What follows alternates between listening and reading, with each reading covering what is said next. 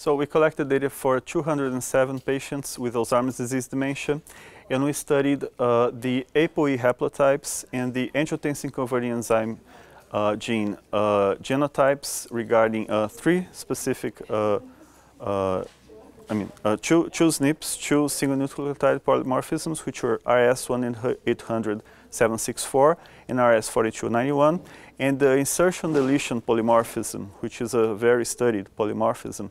And we wanted to correlate these genotypes with neuropsychiatric symptoms to see if there was any change regarding the specific genotype of the patients. So what we found was that if we excluded the APOE haplotypes from the analysis, there would be no difference.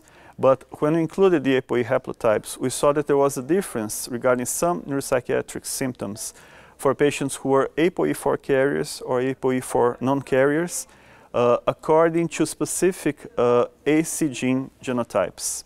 So we found the conclusion of the study was that APOE haplotypes, they have an impact on the effects of AC genotypes over neuropsychiatric symptoms in these patients.